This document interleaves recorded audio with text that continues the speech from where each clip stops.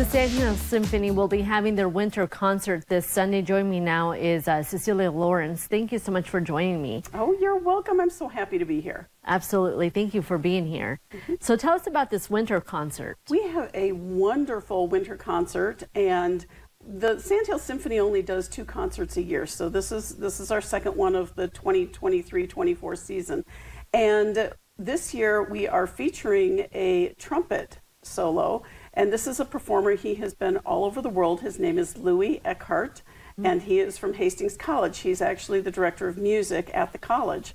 And he will be here playing trumpet solo for us. That is one of our big pieces that we are doing. We're also going to be performing some wonderful, if you like cartoon classical music, the Barber of Seville, some of the really fun music that you will probably recognize and remember from like Bugs Bunny or something like that. And then we also threw in some popular dances that people will remember, their classical music. And then at the end of our concert, we're throwing in Glenn Miller, and Moonlight Serenade was a piece he wrote. It's a wonderful, wonderful song.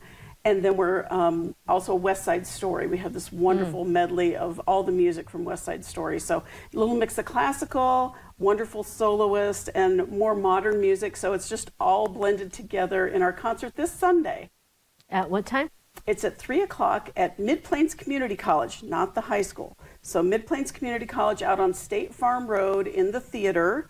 And it starts at 3 o'clock, should be done around 4:30. And after the concert, we always invite our audience members to come have cookies with the musicians, say hello, and if you're wanting to meet Louis, you can certainly do it at that point. If you have a budding brass instrument person, he would be a good person to meet with because he is an excellent musician, and as I said, he's the head of the music department at Hastings College. How is it that you go about choosing what it is that you're going to be playing? So our conductor, her name is Krista Speed, and Krista is a cellist, but she also does some conducting, and she lives in the Grand Island Hastings area, and so she is still playing actively in the Hastings Symphony, occasionally in the Kearney Symphony. She still has students, so she's got a real good pulse on kind of what the popular trends are at the moment, and she picks out all our music for our concerts. And last fall when we had our concert,